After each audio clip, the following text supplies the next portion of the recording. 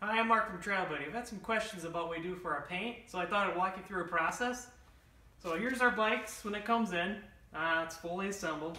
What we do is we kind of tag everything, see where everything's at. We'll start breaking it down. Once the bike's ready for to be broken down, we go over here to our sandblast section.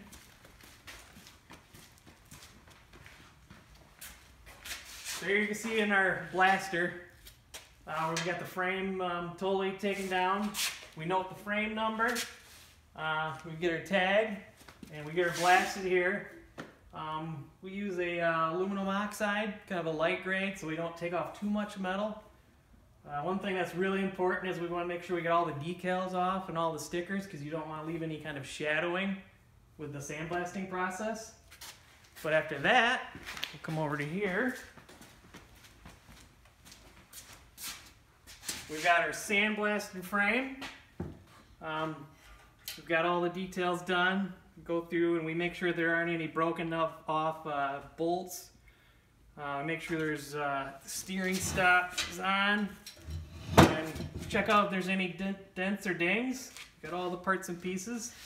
And then after that, this is just a frame half, but this shows we do the epoxy primer sealer. This is just a really good base to bite into the metal to make sure that we don't have any kinds of missing spots, but this is really a good sealer. Gets in all the nicks and crannies and really seals it up. And then after that, we do some finished bikes here, which is the candy. So this process, if you follow me over this way, you start out here with the silver base on top of the primer.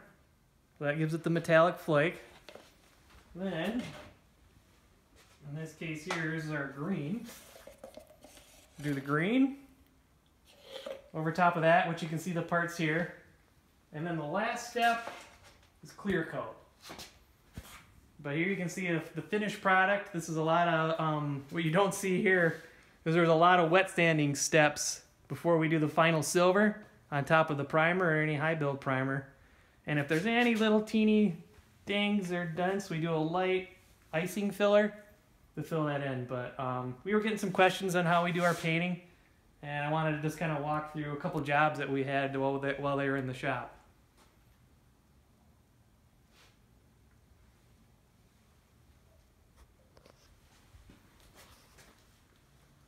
You can kind of see, we always kind of leave our VINs on.